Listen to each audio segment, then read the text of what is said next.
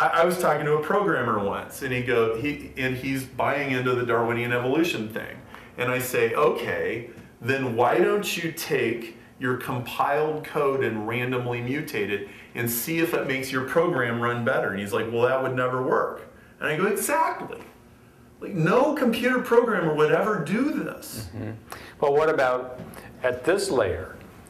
Is it possible for a glitch of noise to cause a different file to be attached to my email message, and this new file happens to be a better letter? Maybe, but now that file had to be there. Mm-hmm. It had to be there. Right? Yeah. You had to have a different letter. You know, maybe most of us have sent the wrong letter to somebody, and once in a while it ended up being okay instead of bad. Usually it's worse. It's usually worse.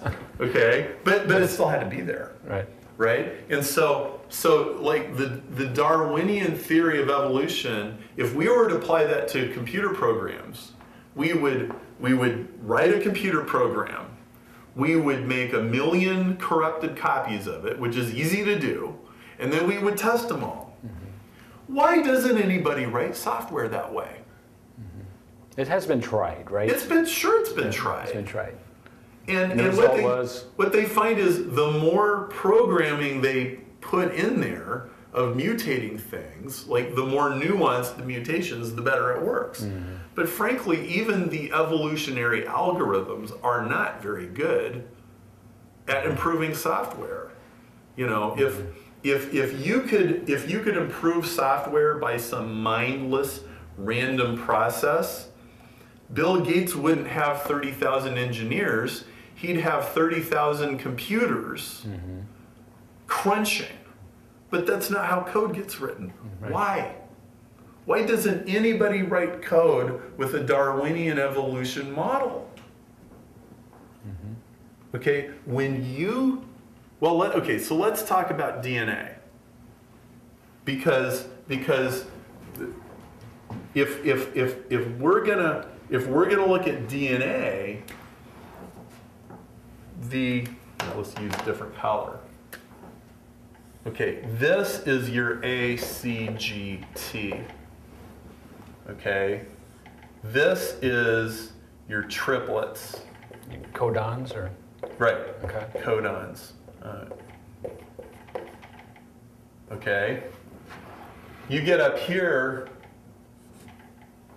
These are genes. You know, genes are like chapters of a book. You got, genes. I'm sorry. I'd say this is genes, and this is chromosomes.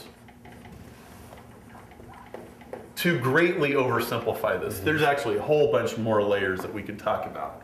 But in a really crude explanation, the lowest level of DNA, the lowest level is the ACGTs, which have a syntax of, you know, these make these amino acids, and then these combinations of amino acids make proteins, and then very complex combination of proteins are the instructions for assembling them comes from genes.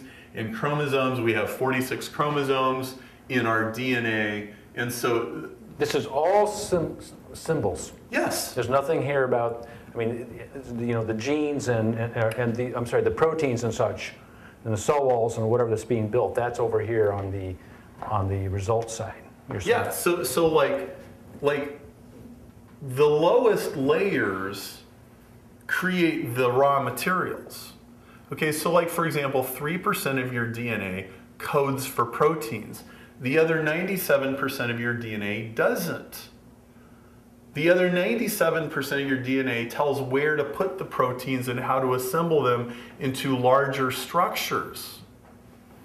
It's not any different from an internet packet where, okay, here's an internet packet, and it's got all these ones and zeros in it, and it might be a mile long.